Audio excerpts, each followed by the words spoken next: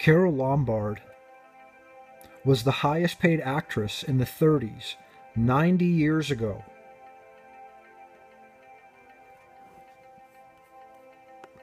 There's nothing new under the sun.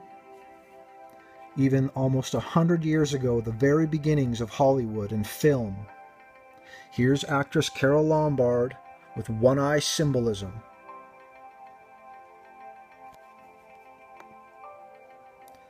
Here's that all-seeing eye, the eye of Horus, the eye of Satan, one-eye symbolism. More one-eye symbolism.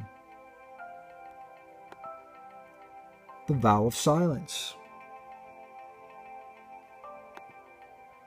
The Freemason Osiris Risen pose. The animal print means something.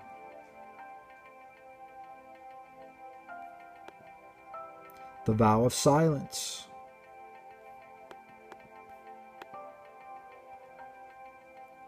One-eye symbolism.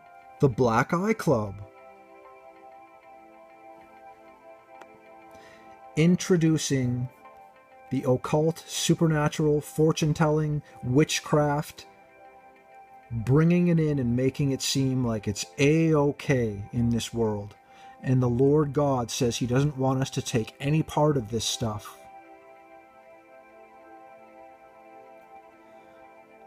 Movies, it's just entertainment. So entertainment has always been creeping into our world, creeping into our lives, making us push out God, Jesus Christ, our biblical God, the Lord God, our Father in heaven, pushing all that out of the way to bring in man's rule, to bring in Satan's rule.